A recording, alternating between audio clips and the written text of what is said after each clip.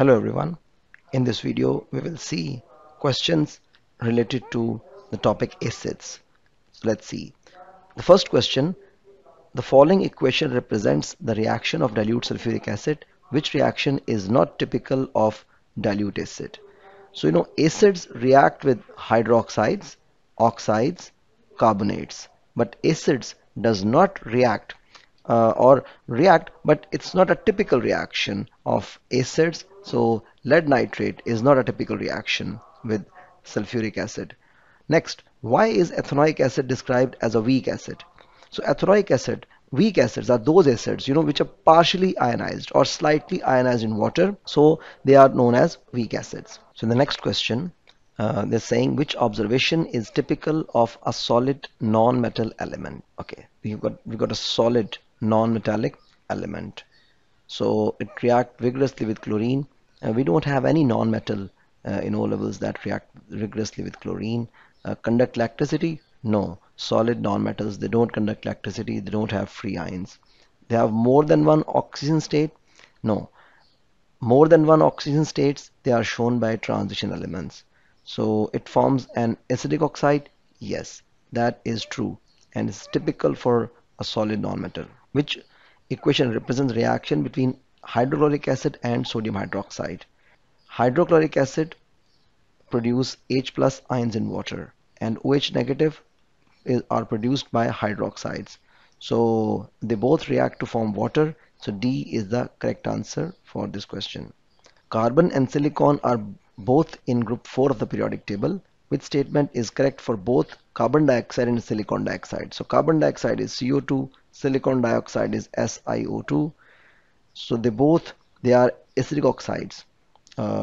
Yes, they are acidic oxides. They are readily soluble in water? No. Carbon dioxide is soluble, but silicon dioxide is insoluble. They contain ionic bonds? No. Carbon and oxygen and silicon, they're all non-metals. So they can only form covalent bonds with one another. So that's the wrong statement. They have giant molecular structure. Only silicon dioxide has giant molecular structure. Carbon dioxide is simple molecular. So correct answer is A. Next question. Which statement does not describe the property of a weak acid in a solution? It forms a salt with sodium hydroxide. This is a correct statement. Acids do this. It has a pH between 8 and 9. This is not a correct statement because whatever acid you have, weak or strong, their pH is always less than 7. So this is not a correct property of a weak acid. So it's the answer. It is only partially dissociated in ions. Yes, it is. Weak acids are partially dissociated. It reacts with sodium carbonate to give off gas. Yes, all acids, whether strong or weak, they react with sodium carbonate and release carbon dioxide. Next question. The following statements about dilute sulfuric acid are all correct. Okay, so they're saying which two statement confirms the acidic nature of the solution. So let's see. The first statement says the addition of universal indicator shows the solution has a pH value of 7. You got dilute sulfuric acid. So yes, it is true. pH value less than 7 means acid. Okay, a white precipitate is formed when aqueous barium nitrate is added. This reaction do take place, but it is not due to the acidic nature of sulfuric acid. So this is an incorrect statement. The solution reacts with copper oxide, forming a blue solution. Copper oxide is a base, and in this reaction, sulfuric acid acts as an acid. So that is also a correct statement. So we got on option 1 and 3. They are the correct statements. Next question. Which substance does not react with dilute hydrochloric acid? Does not react, carbonates, they react with acids, hydroxides also react, metals also react, but nitrates, they don't react with acids. Which solution containing 1 mole per dm cube of compound would have the lowest pH? So you want to have a solution which has the lowest pH. Lowest pH will be a strong acid. Ethanoic acid is a weak acid. Sodium chloride uh, is a salt, that will be neutral. Hydrochloric acid is a strong acid, so that will be the answer. Which ion cause the acidity on dilute hydrochloric acid. So the ion that is responsible for acidity is H plus ions. Which pair of substance react to form a salt and water only? Okay, we need to know salt and water only.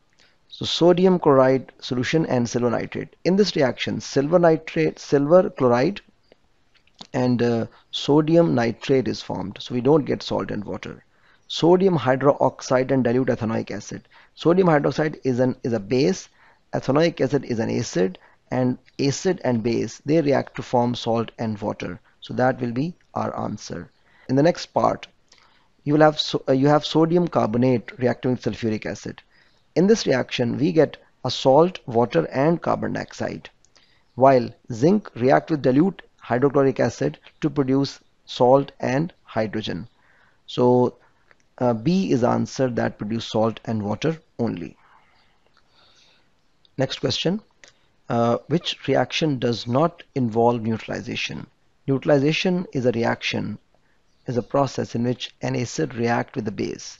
So in all these reactions, we got sulfuric acid reacting with different compounds. Ammonia is a base, so that will be a neutralization reaction. Barium chloride is not a base, so that would not be a neutralization reaction. Copper oxide is a base and acid. They react and it is a neutralization reaction. Sodium hydroxide is a base and acid. They react and form a neutralization reaction. So B is a correct answer. Which mixture would react with sulfuric acid to form two different gases? Two different gases. Remember, we got dilute sulfuric acid. Copper. Copper does not react with dilute acid because copper is a very unreactive element.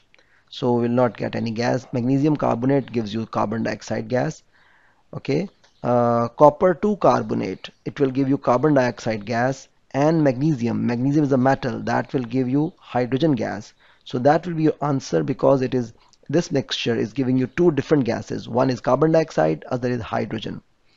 While C option, copper carbonate gives us carbon dioxide, but magnesium oxide do not produce any gas because it reacts with sulfuric acid to form salt and water only.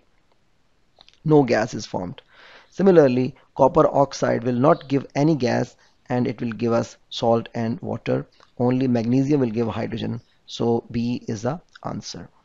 In the next question, 1 mole of samples of each of the solid carbonates of lead, calcium, barium and magnesium. So we got lead carbonate, calcium carbonate, barium carbonate and magnesium carbonate. They are reacted in turn with excess of dilute sulfuric acid. Which sample of carbonate will release the greatest volume of carbon dioxide? All of them they will react, but the problem is that when lead carbonate react with sulfuric acid, it will form lead sulfate that is insoluble in water.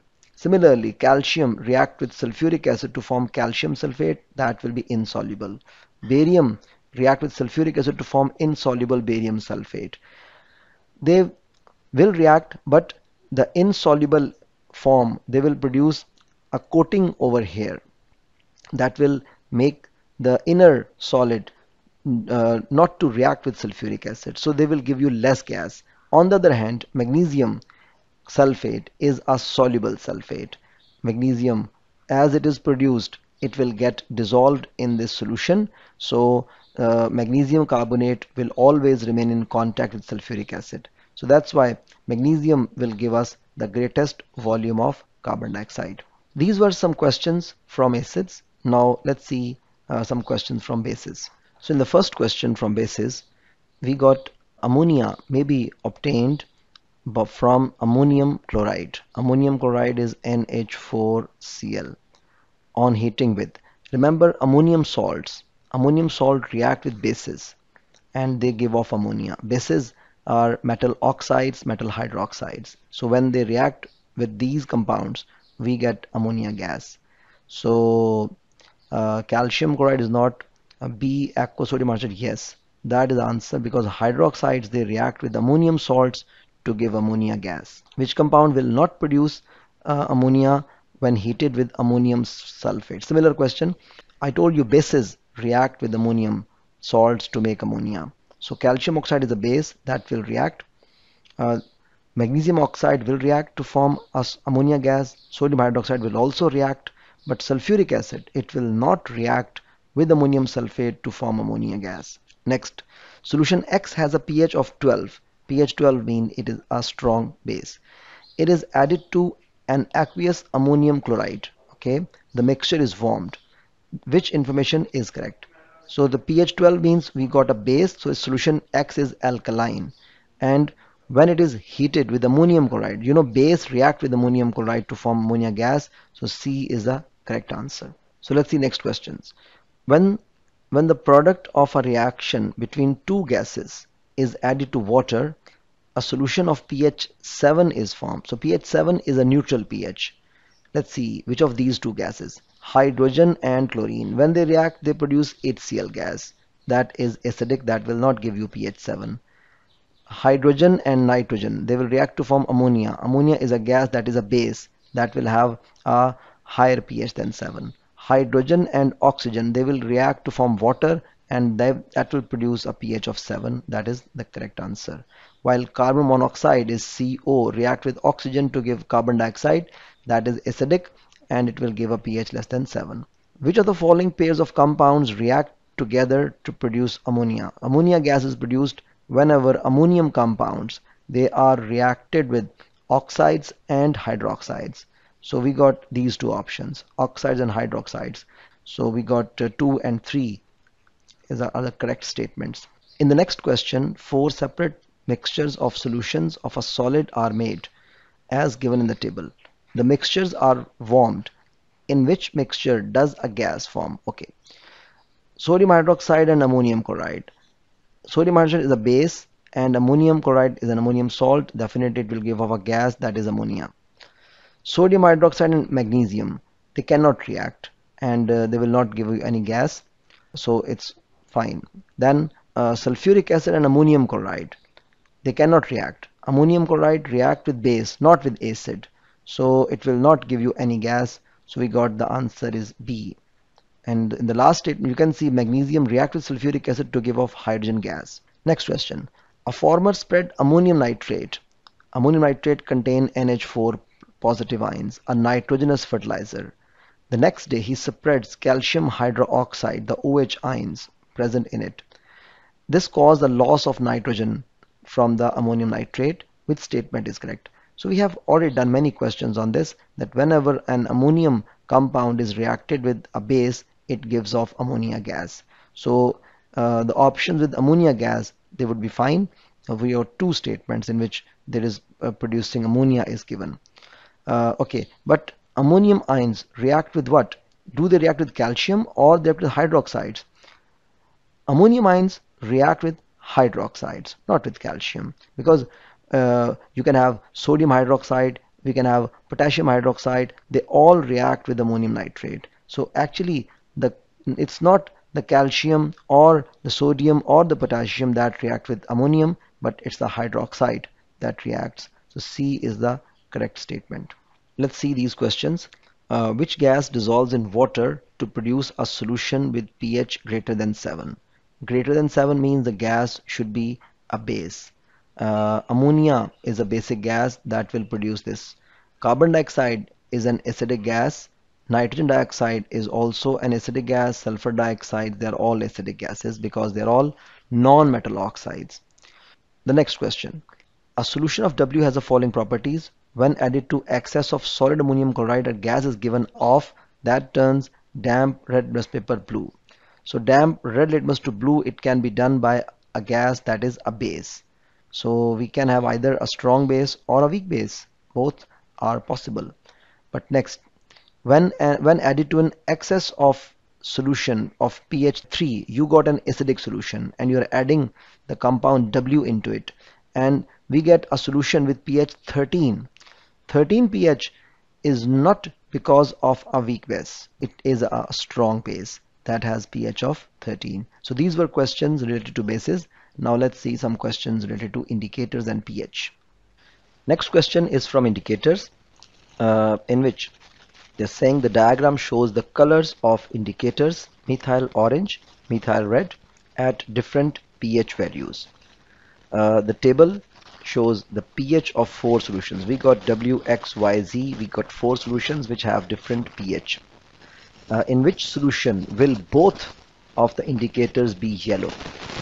So you see, methyl orange is yellow at pH 4, 5, and 6, while methyl red is yellow at pH 6. So both of these, they're saying both of these indicators should be yellow. So that is only possible with solution Z, which has a pH of 6, that will be produce a yellow color in both of them. So Z only is the answer.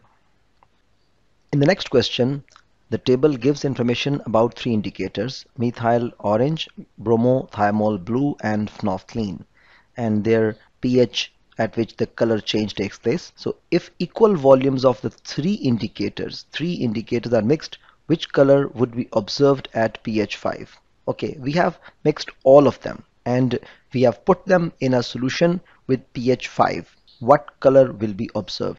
Let's see the colors. Methyl orange, that will be yellow at pH 5. Bromothiamol blue will also be yellow at pH 5 because at pH 6.5 it turns yellow to blue. So at 5 it will be yellow. Phenolphthalein is colorless at and change to pink at 9, but at 5 it will be colorless. So we will have a yellow color in this solution with pH 5. So the next question, the table gives information about three indicators. We got thymol blue, Congo red, and phenolphthalein, and their color at two different pH, 1 and 12, and at which pH they change their color. So which color would be obtained when each indicator was added separately to pure water? So pure water, has a pH of 7. So let's work it out. pH 7, thymol blue, change color at 3. So above 3, it will be yellow. Congo red, it changed color at 5, that means it will be red at pH 7. And while phenolphthalein, it changed color at 10, so it would be colorless at pH 7. So the answer, it would be thymol blue should be yellow, Congo red should be red, Congo red should be red. So we got this answer D. Let's see some questions from pH now. In this question, a black powder is burnt in air. The gas produced dissolves in water. We got a black powder, and the gas produced dissolves in water to form a solution R. The pH of R is close to 7. Okay, the gas is readily absorbed in aqueous sodium hydroxide.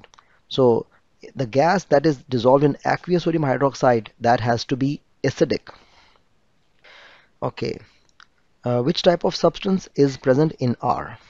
Since we got a pH close to 7 and the gas is absorbed by aqueous sodium hydroxide, it should be an acid. But what sort of acid it should be? Since pH is close to 7, that has to be a weak acid.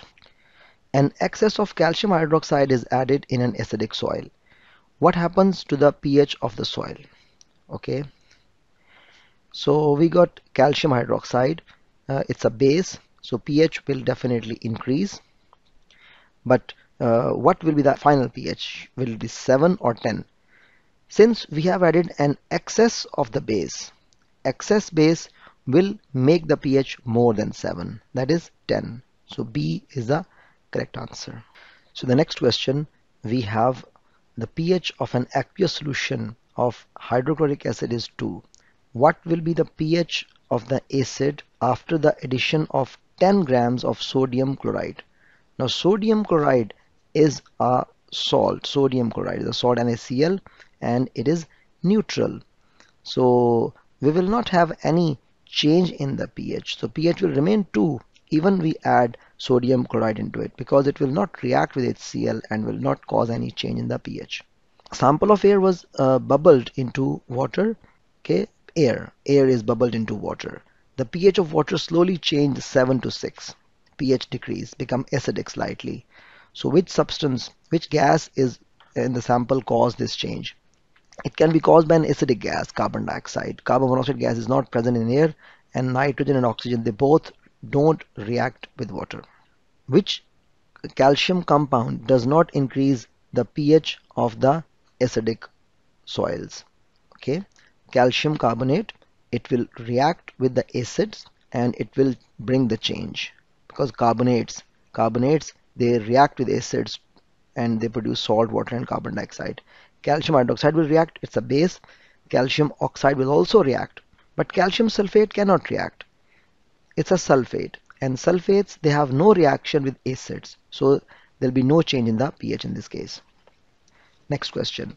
Which row shows the pH values of 0.1 mole per dm cube solution of ammonia, hydrochloric acid, sodium chloride, and sodium hydroxide?